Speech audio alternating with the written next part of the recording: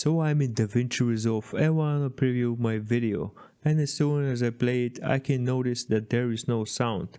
Also the mixer indicator is saying that there is actually a sound to it, but we cannot hear it. So in this video I'm gonna show you how you can fix no sound in Davinci Resolve. First step is to click on here so you can see what is your output sound device that you're currently using. So in my case you can see that it says Realtek. So I'm gonna look that in Davinci Resolve. So I'm gonna close that, and then in Davinci Resolve I'm going in Davinci Resolve, then going into Preferences, and here you want to go to Video and Audio tab. You want to click on that, and then you want to work with the audio devices.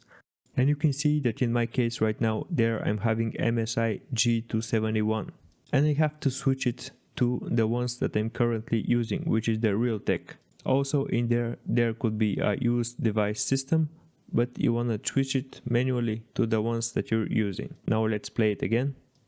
And you can set up your threshold to around -20. On the right side of it you can see.